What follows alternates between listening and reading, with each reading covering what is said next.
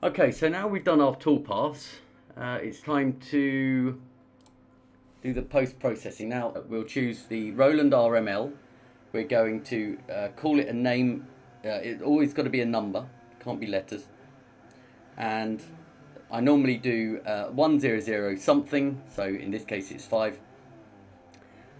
The units I normally inherit from the document unit, and I will choose somewhere to save this, and the machine type is an MDX40, and then we'll just create the post process. Now you can actually view the machine code here. What you're looking for is DF. If you don't get DF, it's not going to work. The next one is the drill, exactly the same. We've created everything. However, for the file name, I normally do 1. So 1005 is the cut, 10051 is the drill. But again, it's up to you. Just don't call it the same thing, because well, you're going to overwrite the file, and you don't need to change anything. Document unit and MDX40 on that one, and then post that one, and then you've got your machine code here as well.